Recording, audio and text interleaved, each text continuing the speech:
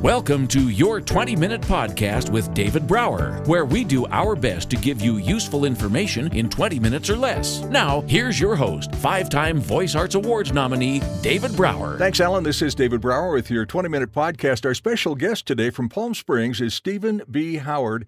He's an author of the book, Better Decisions, Better Thinking, Better Outcomes, How to Shift from Mindful to Mindful Leadership. Decisions are the lifeblood of companies and organizations, and everyday leaders and employees even make decisions loaded by stress and overloaded brains and interruptions and insufficient time. I mean, the list goes on and on. Welcome to the show, Stephen. How are you? Thank you, David. I'm very well. Yourself? Very well, thank you. I'm fascinated by your book because I shouldn't say everybody, a lot of people are using the latest buzzword, which is mindful.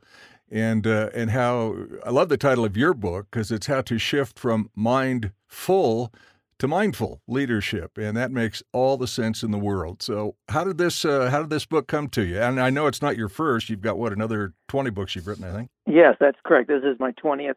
It came about partly personal. My father was suffering from some Alzheimer's in his latter years, and I was his key caregiver. So I started studying Alzheimer's. And then I, quite frankly, just started thinking about how does that apply to leadership, and came across some statistics from a societal standpoint that just scared the hell out of me, quite frankly. And so I started linking the two and linking the ability to be present, which is mindful, with leadership and with decision making, and it all came together. And as a result, the book came out in November last year. My gosh, that's it's amazing to me how people call it different things, but how the stars align to where you just go, "Oh, thanks, Dad." You know what I mean? Yeah. It's kind of a weird thank you, but thanks, Dad. Oh my gosh, what a challenging time, and what a wonderful outcome for leaders around the country. It is, and it's, as I said, it's societal issues. Well, leaders need to be aware of it. Right now, projections say that dementia, Alzheimer's, and stroke in this country will increase by 67% in the next decade. My God! And that we'll have over 10 million Americans suffering from one of those three brain illnesses, and that's inexcusable. All of these are postponable, perhaps even preventable through lifestyle changes, but people are just not aware of it. They think of these as old-timers disease or retirement diseases, and I'll worry about it when I retire. Yeah. Kind of worry about it is when you're in your 30s and 40s. Yeah, I've heard it called old-timers, part-timers. It's terrifying, and I don't care how old you are.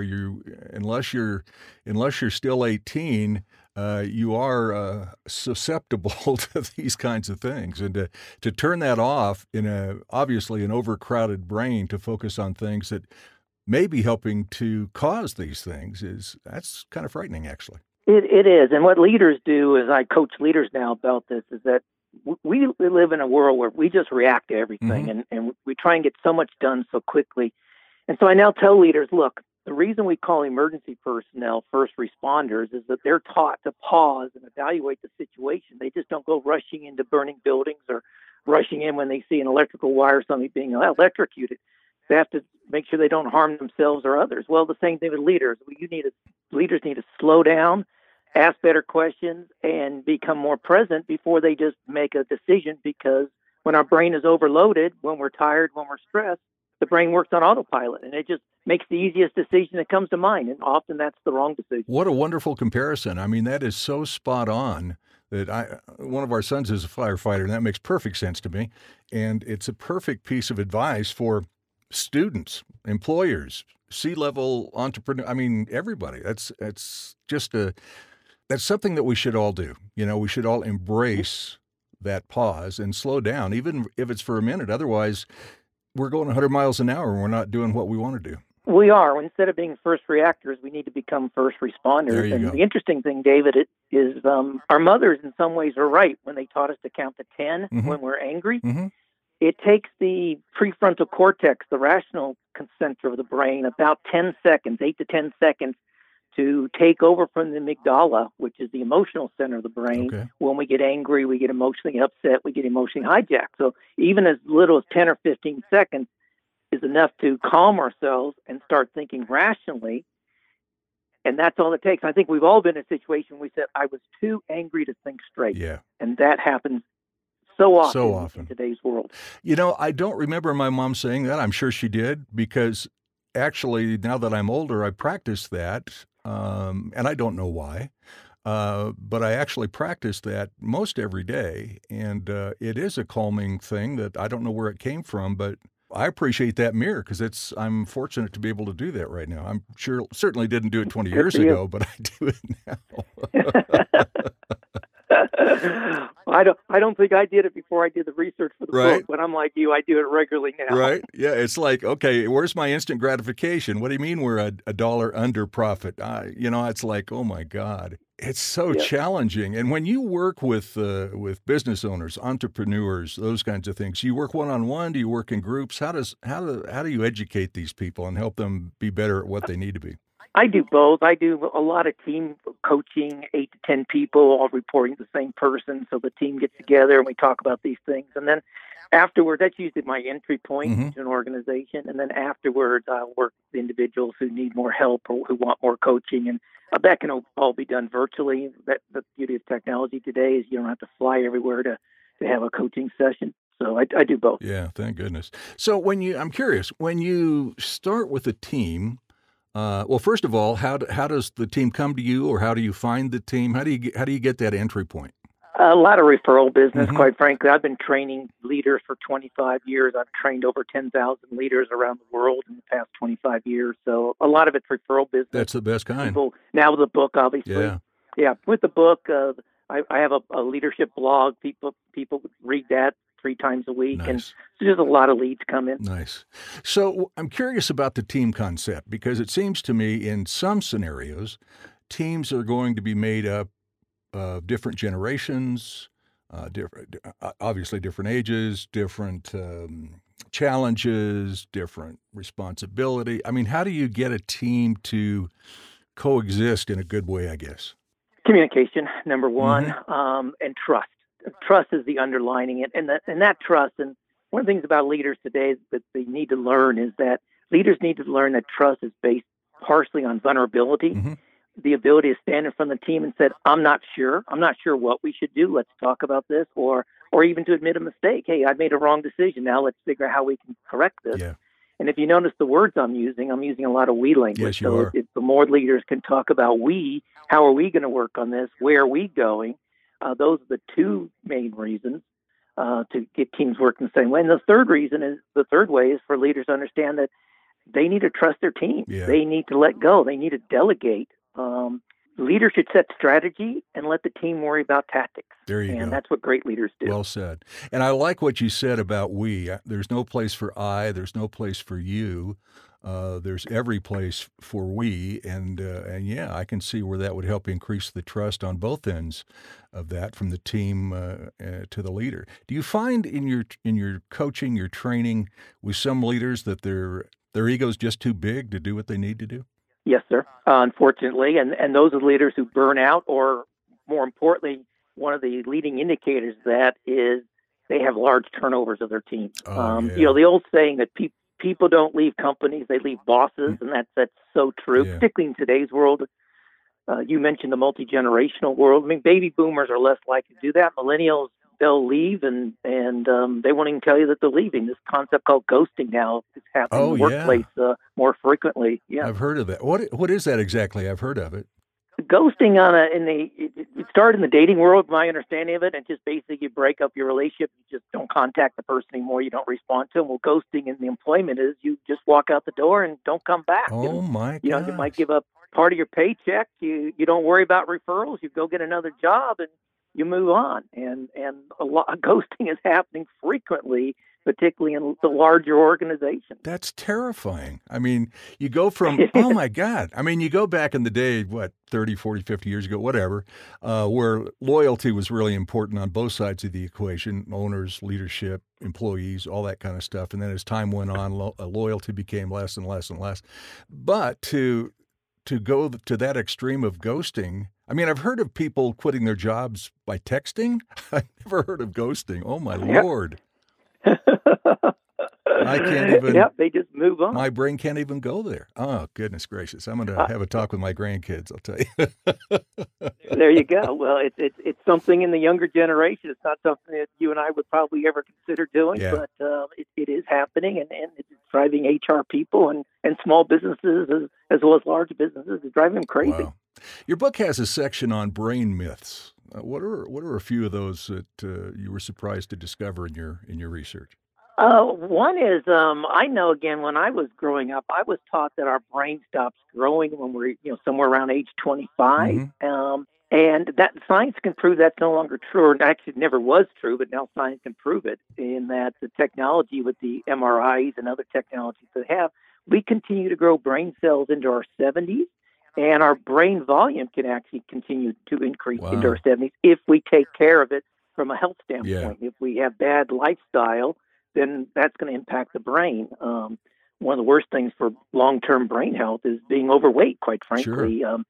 Another research study came out that showed that people who are highly overweight have smaller brains, and that men who put on the most abdominal fat in their 40s have a higher risk for dementia in their 60s. Oh, my goodness gracious. And we all hear, everywhere you turn, in every piece of media, you got to look like this, you got to feel like that, you got to be like this, you got to do like that. And how do you sort through all that when your brain is already so mindful with your employees and the job to give yourself enough respect to take care of yourself? I'm sure a lot of people don't do that.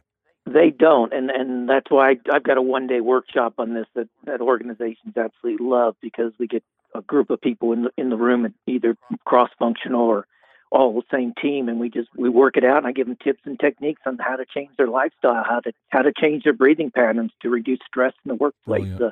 Other tips to reduce stress, because the other leading indicator of brain illnesses is high blood pressure. Yeah, absolutely. I found this thing. My wife I call her the stud of the family. She's the jock. She gets up at 5:30 in the morning and goes swims 3,500 yards because she wants to, and hikes and does all this great stuff. And I'm going, yeah, whatever. I want to ride my Harley, And so I can't do Pilates, I can't do yoga, all that kind of stuff. But I found this class called chair yoga, and I am freaking hooked on that class. It's like chair yoga. Chair yoga. So it's like yoga in moderation. You have a chair that you use to help with your balance, and it's all stretching, and it's all yoga kind of stuff. It's just in moderation. And I'm going, oh my Lord. It's just fascinating for guys like me that are, we're about as flexible as a pencil. And it's a fascinating class. I'm crazy about it. And so if you, I love it. Yeah, it's, oh my goodness. Anyway, I'm raving on here. No, that's great. I know stress overloads brains, which impacts decisions. I know if you're going 100 miles an hour, like you were talking about earlier, how do you differentiate between good decisions, bad decisions? You just jump in the pond and make a decision, which isn't going to help anybody. So one of your things is you have to figure out a way to help these people become those emergency responders, and that's got to be a challenge. It is, and a lot of it is, it's all the body. What happens when we're under stress? The body produces cortisol. Cortisol triggers the emotional part of our brain, the amygdala, and then amygdala takes over, and that's why we get emotionally hijacked. We say things that we later regret, or we do things that we regret, or we make decisions that are wrong. So one of the first techniques I teach people is a technique called box breathing. Okay. And it's what the U.S. Navy SEALs use. And all it is you inhale for 5 seconds, hold it for 5 seconds, exhale for 5 seconds, hold the exhale for 5 seconds, and repeat for a minute, 2 minutes, whatever. And just that breathing, and it's obviously belly breathing. Right. It's from the diaphragm, deep breathing. That breathing alone forces the cortisol out of the system, or slows it down, and allows the rational part of the brain to take over. The Navy SEALs do this in 5-minute increments, and I don't know any leader who has a more stressful job than a Navy SEAL, quite frankly. Exactly. And if they do, they should join the SEALs. That's fascinating, and it's something everybody, everywhere, any situation can adopt. Take the time to experiment with and make it a part of your daily routine. If you can't breathe in and out, if you can't commit to breathing in and out in an appropriate manner, you really got to slow down. Well, the most stressful place I go to, and I go to it frequently, are airports. And, oh, yeah. And I will literally when I'm standing in line to board a plane and there's loud people yelling and screaming or running around, or somebody's had a flight delay, or it's a stressful situation Right. for everybody, or your flight's delayed, I will stand there in line and I can just focus on the tarmac. I usually look at one of the workers or an airplane, just focus on it. And I'll stand there for 5 minutes and do box breathing. And nobody knows what I'm doing. They just think I'm looking out at the tarmac. That's awesome. They teach us that in the chair yoga class I was talking about. So you look, nice. You look straight ahead, find a point, and that's how you help control your balance. So I love that. Box breathing. I'm doing some other stuff, but I love that. I love that. So are you traveling a lot, or are you doing the webinar kind of stuff, or I shouldn't say webinar, but the online kind of training? It's a mixture of everything. I do travel probably 40% of the time right now. I usually don't start traveling till March. Kind of March to November is my heavy peak travel period. Okay. So, I do some webinars. I do some free webinars about just brain health in general every couple of weeks. And right now I've been doing some keynote speaking at some conferences, some leadership conferences. So it's a mixture. I'm just trying to get the message out to people about the importance of helping ourselves. Because, I don't want people to suffer what I did as a caregiver for my father. That's exactly the emotional and financial costs of looking after a parent, an elderly parent who has a brain disease, is just devastating. Yeah, it is. Trying to help others not do that. Good for you. So people want to reach out to you. Are you on the all the usual social media, as they say? Everything except Instagram. No Instagram and no Snapchat, I would guess. No Snapchat. I get that I'm not in that younger generation. I'm sorry. You can find me on Twitter at Stephen B. Howard, Stephen with a V and an N, Stephen B. Howard. You can find me on LinkedIn, the same thing, Stephen B. Howard, location, Southern California. Easiest place is my website. My company's name is Caliente Leadership. Okay. So CalienteLeadership.com, and caliente, of course, is a Spanish word for hot, but people don't realize it's also the Spanish word, or one of the definitions of it is passionate. Oh, wow. And I'm passionate about leadership. I love that. So that gives me a chance to explain that. So CalienteLeadership.com, that's where my blog is at. That's where my contact details are at. And some of your free information is on there too, right? That you were talking about. I've got free articles on there. Every month I post 10 to 15 articles that I've read by others in the last month on leadership, and I post that on a page and put links to the articles so people can do it. And I've got a list of recommended leadership books by myself and others. Perfect. Yeah, so a lot of free information. And on Caliente is CALIENTE rather, CALIENTE Leadership, Caliente Leadership. And you've got 20 books out there. Your latest, of course, is the one we're talking about: Better Decisions, Better Thinking, Better Outcomes: How to Go from Mindful to Mindful Leadership. One of the titles I really want to check out. It's called 8 Keys to Becoming a Great Leader, with leadership lessons and tips from Gibbs, Yoda, and Captain Jack Sparrow. I mean, I got to check that out. Well, and that is one that the younger generation loves. It's a short book. Bet. It's only 130 pages. Yeah. I kept the price down below $8, but it's I take scenes from Gibbs, the TV show NCIS on Tuesday nights. So he's your command and control leader. Yeah, Rule 99. Yes. Yoda is your philosophical leader from Star Wars, and Captain Jack Sparrow is your get into situations and get out of situations and take a bottle of rum with you. Absolutely. So, folks, be sure to look up Stephen. It's a fun book. It sounds fun. I'm going to check that out. Be sure to look up Stephen B. as in boy, Stephen B. Howard, and you can Google him. You can find him on LinkedIn, Instagram, Twitter, all those kinds of great things. And of course, his website is CalienteLeadership.com. Steve, it's been a real pleasure, man. Congratulations on your success and continued success. The box breathing, if folks don't pay attention to just that, that's a home run in and of itself.